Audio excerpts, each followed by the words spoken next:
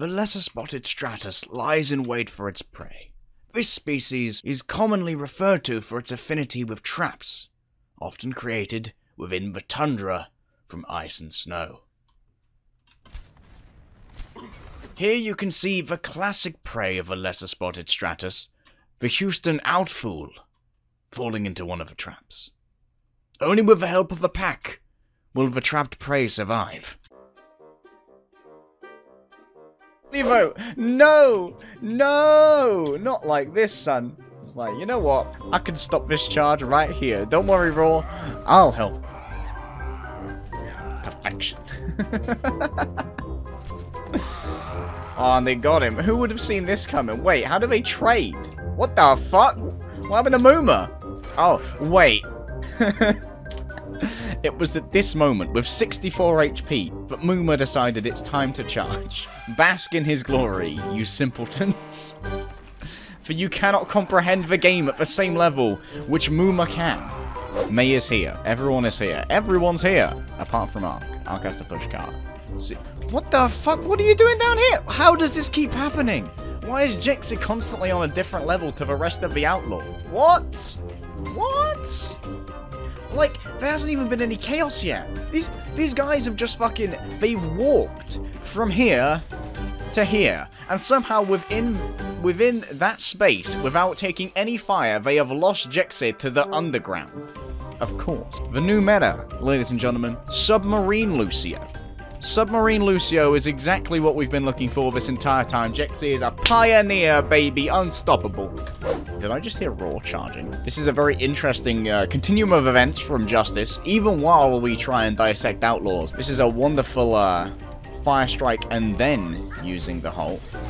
Boom, there's the fire strike, and where's the Halt? There's the Halt. Just in time, boys, just in time. And now with the Halt being used, Hydration should be able to get a good wall here. Because you can hear him charging in. Towards a...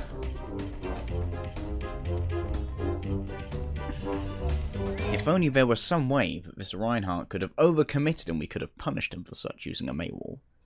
I guess we will never know! Where is that? Where do I hear a... Surely not. Surely fucking not.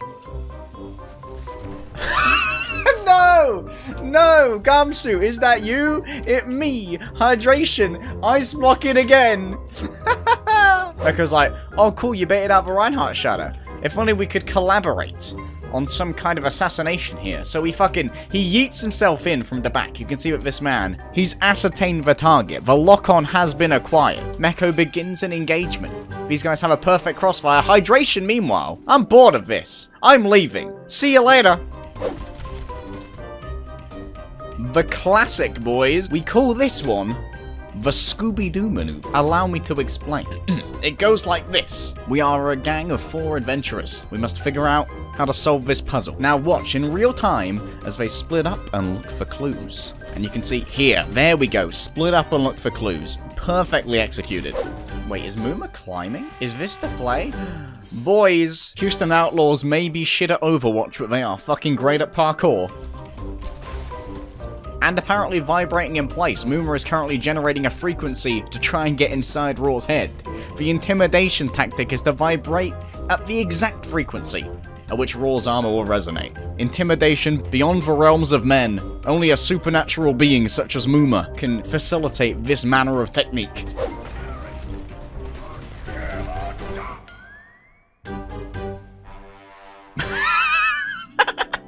What?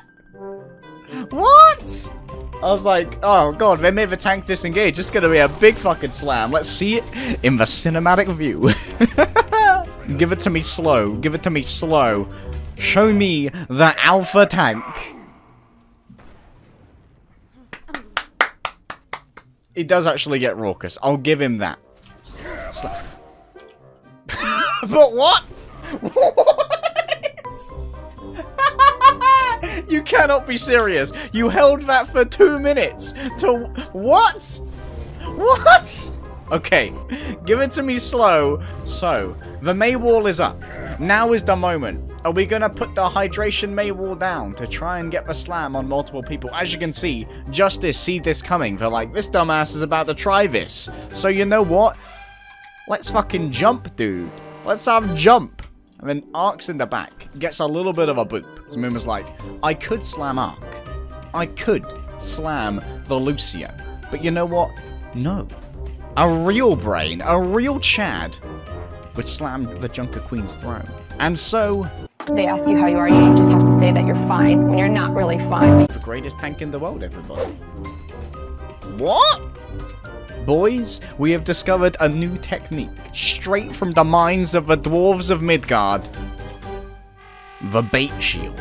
You see, in the minds of a simple player such as a Houston Outlaw, you will roll out of the door, look to the left, there's a shield there.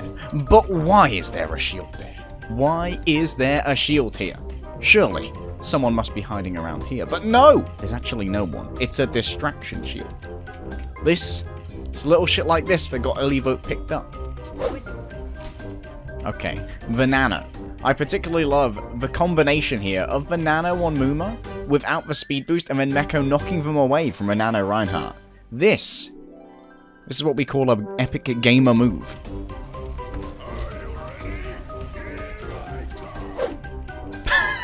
No. No. No, no, no, no, no. No.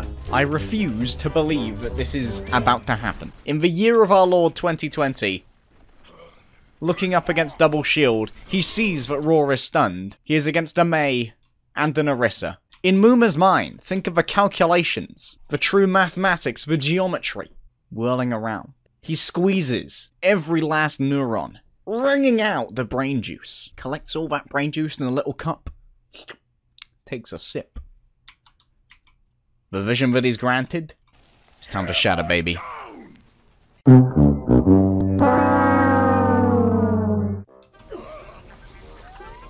What the fuck? Muma just got giga-cucked.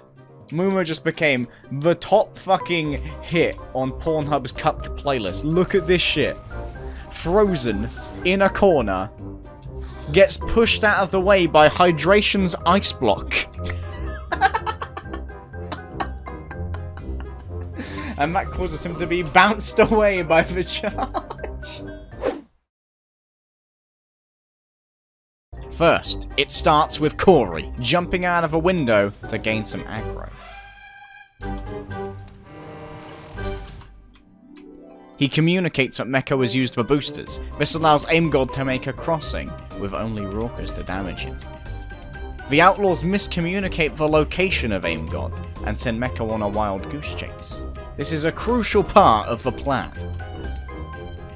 It is at this point that, like a Metal Gear Solid henchman, they forget that they actually have to deal with the Longana and return to their patrol routes. None the wiser. Jexe unleashes the beat. It is applied to 5 members of the Houston Outlaws. As you can see, Blase is helping. Meanwhile, where the fight is happening, Hydration attempts the blizzard, but tragedy strikes. You can almost see the tears in the eyes of Hydration, as poor Snowball, the best friend who stuck it out through Eco Point Antarctica, who sacrificed their battery life to save May from dying within the wilderness, disappears into the ether.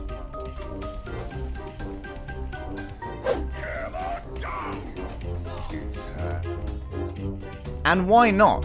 When using your self-destruct and your Earth Shatter, in the corner here, Blase feels that it must be time to use the Deadeye. 60 seconds remaining.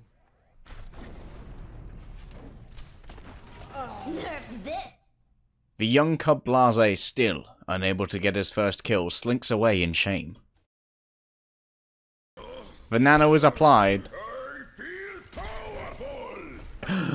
He misses the point-blank fire strike with the nano. Now this, ladies and gentlemen, is how to play Reinhardt. Watch closely as you see Muma give a warning shot, as is necessitated by his contract. The warning shot alongside Raw, making sure that Raw knew there was danger afoot. Now, with legal notice given as to the danger, Muma can proceed to use his nano boost. They ask you how you are, you just have to say that you're fine when you're not really fine.